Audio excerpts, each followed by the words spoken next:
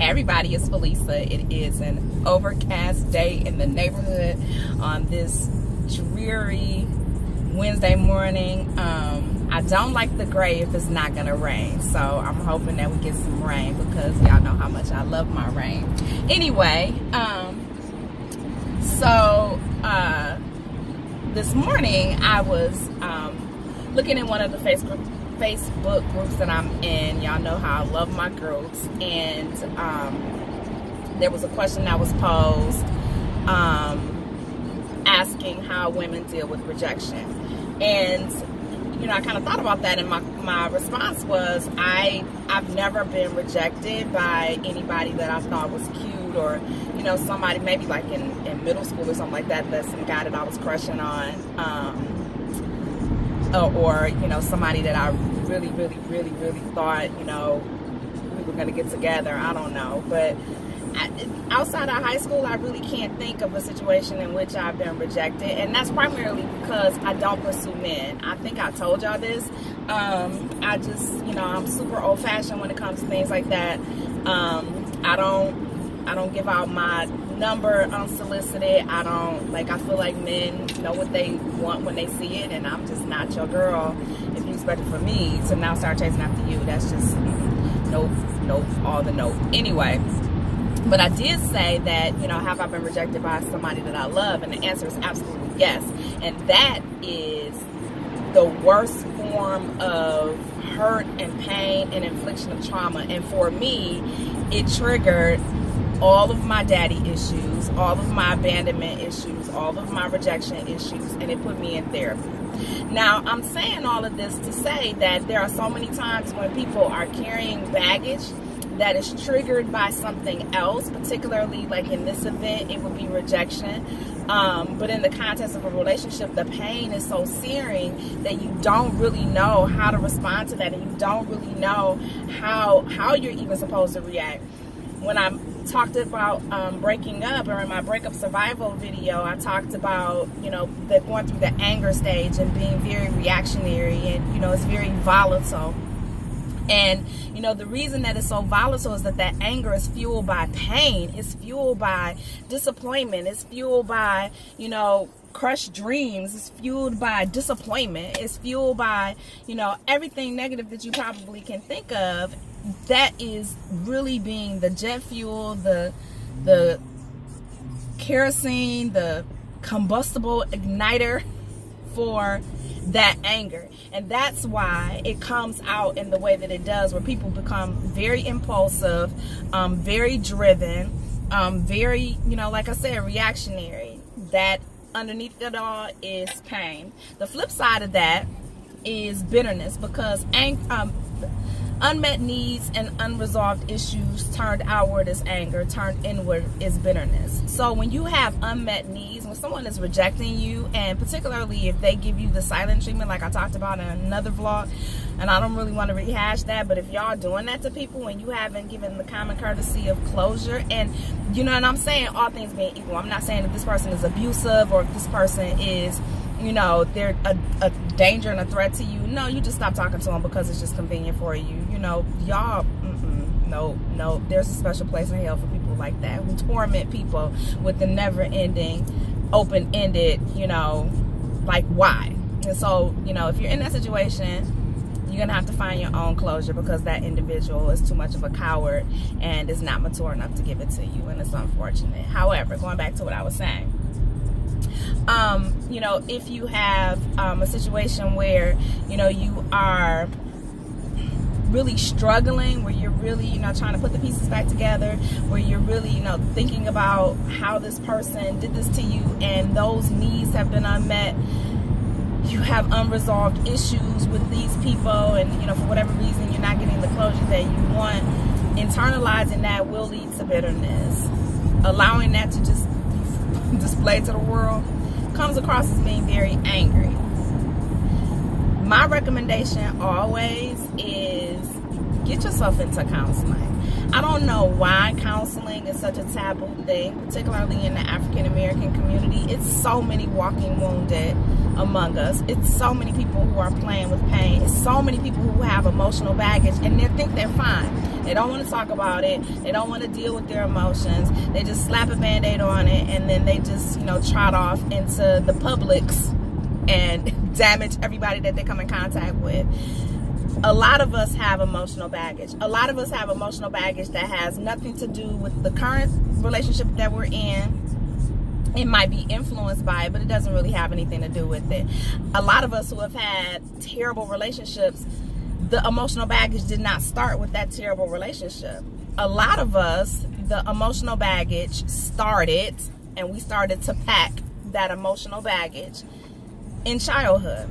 Has everything to do with, for me, you know, my dad and our relationship and growing up without him and growing up, you know, as a kid who was very much a daddy's girl. And when he left, that triggered something in me that took me years to actually come to grips with and heal. And I don't know that I am fully healed. I will say that. My father passed away in 2015. I'm so grateful that we got an opportunity to reconcile. I loved him with everything in me, but there was still a breach in our relationship that we could never recover because he left and he was gone for 20 years. So from the age of 6 to 26, I did not have a father. I had a father figure up until I was 15, 16, and that was my grandfather. So for 10 years, from 16 to 26, I had no fatherly influence, no fatherly covering, no father to really pour into me. I had no man in my life who really could build me up. And so, you know, a lot of that fueled my self-esteem issues. It fueled my codependence, my ability to be codependent in relationship, which is how I fell victim to my ex-husband, quite frankly. But all of those are lessons to be learned, and those are lessons that I did not just learn for myself. I learned those for my daughters because, unfortunately, because of who I married and because I did not select well and because of the nature of our divorce and, you know, ultimately the demise of our relationship, my daughters and my sons did not have the benefit of a father, just like I did not. And so this became a cycle, and I was determined to break the cycle with my children, particularly my girls. And, you know, it was very important that they be around men who were consistent, who demonstrated effort, who demonstrated demonstrated that connectivity and that dependence, to show them that all men were not created equal, that all men were not like their father, because that is certainly and sincerely something that I wish that I could have experienced when I was a little girl. And, you know, so anyway, that I kind of got off on a tangent, but that's so important. Going back to therapy, I think that it's important to learn how to unpack that baggage, because just as sure as you pack that bag, you're going to take it with you. Who travels without luggage? If you forget your luggage, you feel naked and bare. And that's a lot of reason why people don't want to unpack that luggage. They don't want to unpack that baggage because it's so familiar. You've been carrying it around like it's some kind of Louis Vuitton limited edition. You really think that this is not a problem for you, but that bag is a weight. That bag is an albatross. That bag is preventing you from actually seeking and getting and being rewarded with the type of relationships, not just the intimate ones, but the type of depth in relationships that you actually deserve, that actually would be meaningful for you.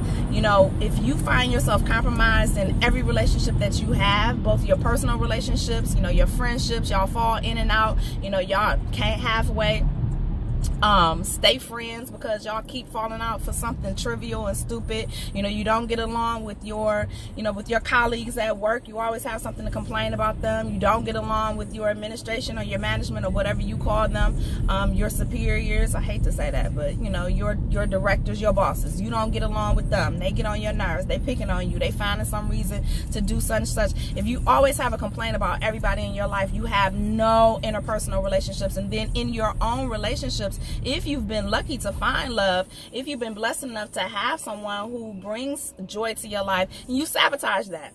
You sabotage it.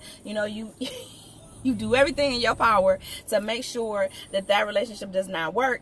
And then when it does not work and it's a self-fulfilling prophecy, then you point to everything that's wrong with that person in order to justify what you just did. But that's that baggage, getting too close to that baggage. Nobody wants to unpack that. I really, really, really encourage you and admonish you to make a phone call today. Find a therapist, find a psychologist, find a counselor. If you don't have insurance, I certainly understand that, and I recognize that I'm blessed to be able to take advantage of not only insurance, but we also have an employee assistance program at my job where we have access to licensed therapists or counselors as we need it, without penalty to our insurance. But please research community mental health agencies in your area that have low cost or free counseling services. Find a support group, particularly surrounding grief and loss. If you're having issues with that, if you're having issues with substance abuse, there's all kinds of support groups all across the nation that meet in churches and hospitals and synagogues and schools. They meet in coffee shops, in libraries. They meet all over the place because it's so important to remain connected. And these people recognize that they can't do this alone. Stop heavy lifting by yourself, because it's killing you and it's killing your relationships, and it's just not a healthy way to be. I'm Felisa. I hope that y'all have a wonderful Wednesday. We're almost there. Everybody celebrates Friday, but I'm celebrating Wednesday because, yes, we're halfway home, honey. Y'all enjoy the rest of your week, and I will talk to y'all later on. Bye.